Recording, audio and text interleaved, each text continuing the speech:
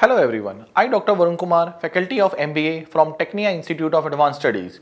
Today I am going to deliver a lecture on Memorandum of Association and Article of Association.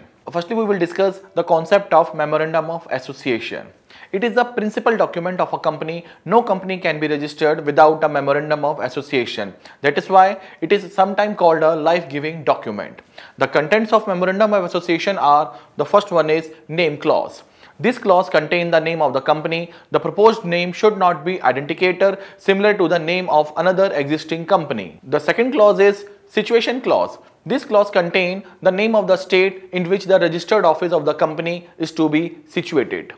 The third clause is object clause. This clause defines the objective with which the company is formed. A company is not legally entitled to do any business other than that specified in the object clause. The fourth one is liability clause. This clause limits the liability of the members to the amount unpaid on the share held by them.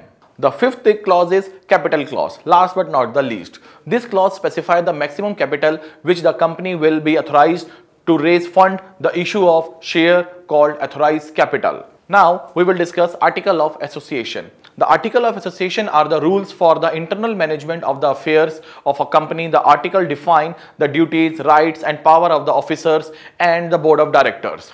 Now we will discuss the contents of the articles. The first one is amount of share capital. Second one is rights of each of shareholder. The third one is procedure for making allotment of share. Fourth one, procedure for issuing share certificate. Fifth one, procedure for forfeiture and reissue of forfeited share. Sixth one, rules regarding casting of votes and proxy voting. Seventh one is procedure for selection and removal of directors. Eighth one, dividend declaration and payment related rules.